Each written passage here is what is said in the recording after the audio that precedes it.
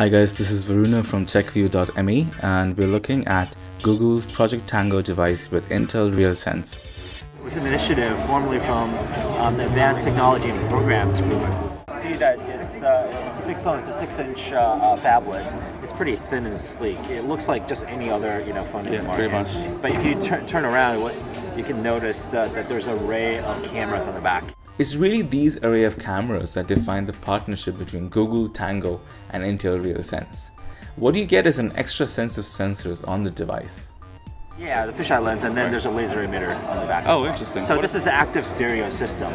Okay. This is the technology behind DS4, which is the code name for Intel RealSense R200. Okay. And Project Tango is these sensors right here. So the wide field of view lens, accelerometer, and gyro. With a total of 8 sensors, the new hardware has an RGB camera, an infrared laser, a motion detector, a depth sensor, an IR beam, a fisheye lens, microphone, accelerometer, and a gyroscope. One of the things that Project Tango does extremely well is track motion in 3D space. The device, handing my device left and right, up and down, and you can see that the toggle view also pans as well.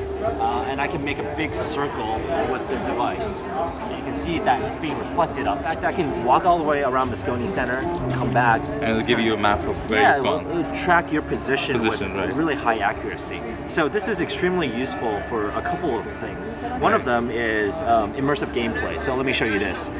So this is a program, a Tango app called Tango Blaster. So let me go ahead and launch it.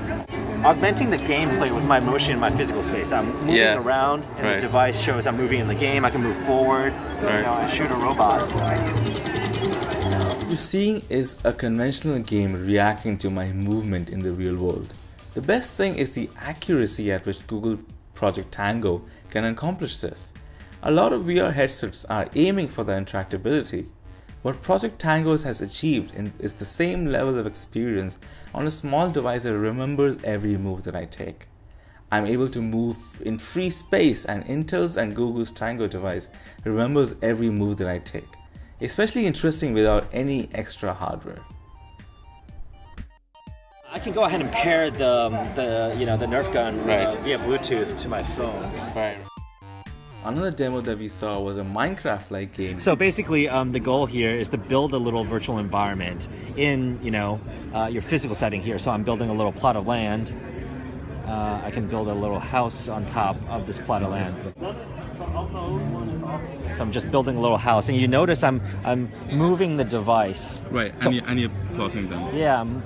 And I'm using motion to play this game, my motion in 3D space. So follow me around this way and you can see it from a different perspective. If I pan away, look somewhere else, and I come back, the house is still here. Yeah.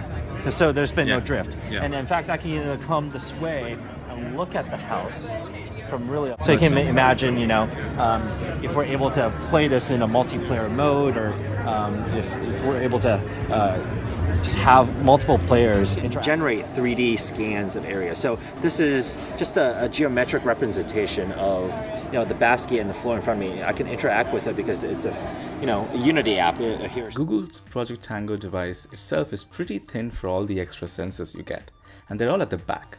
It's a 6-inch phablet for the time being and runs Intel's x86 Atom processor.